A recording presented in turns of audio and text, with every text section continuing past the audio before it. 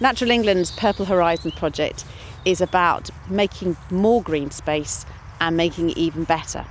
And that's going to benefit the 500,000 people that live nearby. Now, we know that there is more demand for nature and green space than there is supply, but we can do something about that.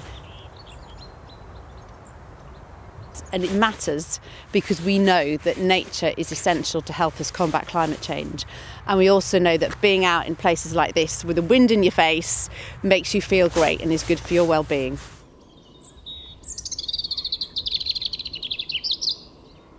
The group today is the Water Conservation Volunteers. We started doing this once every month or so on a Saturdays because we thought that would be the one way we'd get the most interest. It's stunningly heartening because this work would not be possible without the public. So it's a chance to meet new people, and actually it keeps you fit. It just feels right, you know. You're around grey brick buildings all the time. It doesn't give you the same feeling as being out here. You're not going to get so many birds in your garden, so many hedgehogs, if you don't have so many natural areas for them to go into and areas for them to breed into. You have found a big stick. Well, apart from the children absolutely loving being outside, they get to learn how to look after their environment and look after each other. The Purple Horizons project is going to link together a varied mosaic of habitats across a large area north of Black Country up to Cannock Chase and down to Sutton Coalfield, and give better access and more robust landscape capability than we've ever done before. The rock types have a profound impact on the shape of the land, the type of soil, the special plants and animals that like it in different places where it's either wet or dry. And it's very important in areas like central England that it is one of the rarest biological habitats. A really key thing for bees and wasps in particular is bare earth.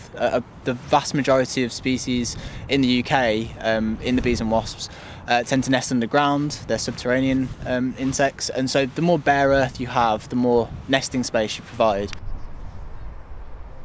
A lot of these sort of brownfield industrial sites that have sort of been abandoned and nature has now taken over, they provide this sort of varied topography of the landscape and you know, this huge variety of microhabitats.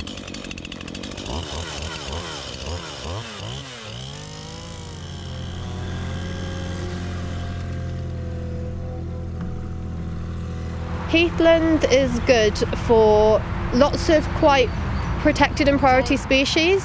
So ground nesting birds like the nightjar as well, they like heathland. Invertebrates, quite rare invertebrates, and reptiles. We were the first council in the country to make it policy and demand that all development must deliver a 20% net gain to biodiversity as part of seeking planning permission, measuring their impact in a clear, repeatable manner. And if they couldn't deliver that net gain on site, they would either create or enhance areas of habitat elsewhere in the district, or provide the council a suitable financial contribution for us to deliver that habitat on their behalf. We are facing three big challenges: that of climate change, loss of wildlife, and our own health and well-being. By increasing the supply of nature and the quality of it in this area of Walsall and Lichfield, we make a big difference to those three challenges.